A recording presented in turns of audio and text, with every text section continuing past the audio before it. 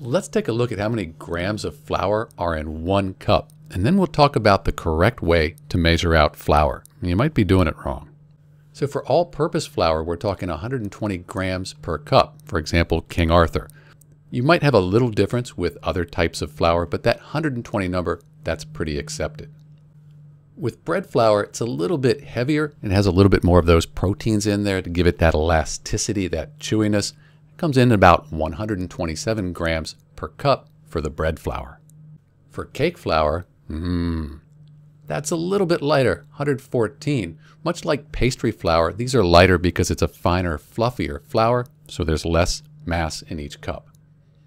Whole wheat flour is even heavier. It's the heaviest, in fact, here per cup, and that's because it not only has those proteins, but it has some of the fibrous material from the kernel of the wheat, and that's denser, gives you more mass per cup. We've talked about our pastry flour here being lighter. It is the lightest of the flours because it's so fluffy.